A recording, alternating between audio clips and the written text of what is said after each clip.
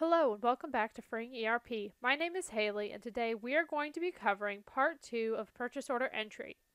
If you missed out on Part 1, you can find that video linked in the cards now or in the description box below. For anyone new to Profit 21 or Purchase Order Entry, if you haven't watched Part 1, I highly recommend it because we go over all of the PO entry basics. In Part 2, we are going to be covering more useful tabs in PO entry.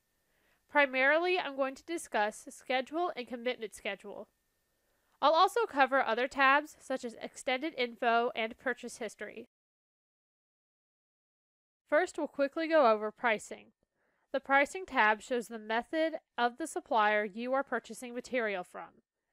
At the top of the tab, you will see the company ID and the supplier ID. Below those two is the pricing method. If the supplier pricing method is multiplier, the source price and multiplier used to calculate the pricing are shown below pricing method. If it's set to libraries, the assigned libraries are listed below the pricing method field. As a quick tip, if multiple currencies are enabled, the pricing reflects the supplier's currency. The biggest topics I want to discuss with you is Schedule and Commitment Schedule. The Schedule tab is used to set up a default release schedule for an order. You'll want to set up a default if you're entering multiple items with the same or similar schedules on the same order. First, you'll select your release by. You can choose between specific date or rule. If you pick specific date, make sure to choose a release date. You also have to decide whether to round the quantity to either the first release or last release.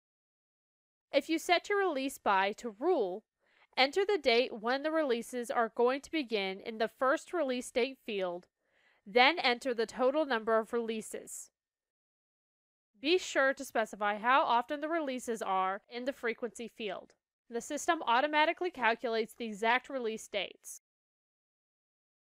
Click the Apply checkbox for each item you want to add a release schedule. Clicking Apply All automatically applies the release schedule to all of the line items after the line item selected when you press the button. Purchase orders that are on a release schedule are automatically excluded from lead time. Next, we'll go over the Commitment Schedule tab. This tab is used so that you can view an item's net stock, where it's allocated, when it's allocated, how much is due in, and when it's expected. The tab also gives lead time information on out-of-stock items so that you can give your customers a delivery estimate before you process an order. Some of the fields include item ID, item description, the location ID, quantity available, net stock, lead time source, and lead time. The columns include expected/release date, which is the date an item is expected or when it will be released, transaction number, transaction type, release quantity, allocated quantity, due in quantity, which contains the quantity to be received from a PO for an item, net stock, and promise date. Next, we have Extended Info. This tab shows all of the details for the item highlighted on the Items tab. The Price tab shows you the pricing calculations that determine the unit price for the item that is highlighted on the Items tab.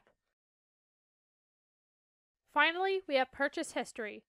This tab shows you how often you purchase something, how much you purchased, and why you purchased it.